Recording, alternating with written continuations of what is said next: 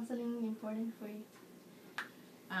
Well, I enjoy doing what I do, and it's always different, so I'm always doing different things. For example, in October, we help students apply for colleges, and right now, in this month, we're helping students do the FAFSA. And so it's always something interesting, something new, and I like interacting with students. Why do you do it?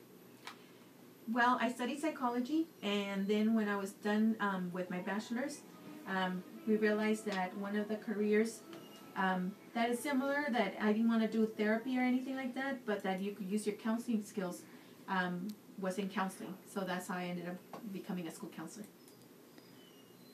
How do students get at access with it? We have an open door policy at Desert Mirage. So as long as teachers give students permission, they can come in and ask us questions.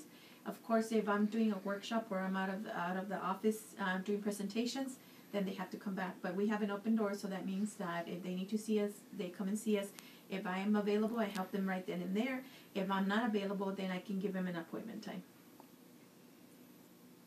Where could we locate you? Most of the time, you can locate me here in this office. But if not, I usually put out a notice if I'm in the classroom, like starting tomorrow, all the way through Monday, all the counselors are going to be taking turns going into the computer lab to help students, seniors, apply for their FAFSA, which is financial aid.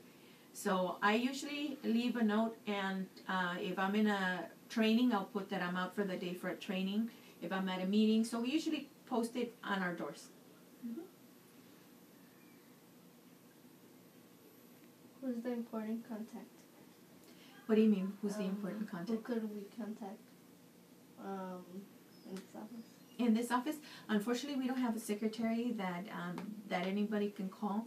So most of the time, we tell parents and students to either come and see us directly or call us on we do have our own phone lines, so then they can call us directly. Thank you.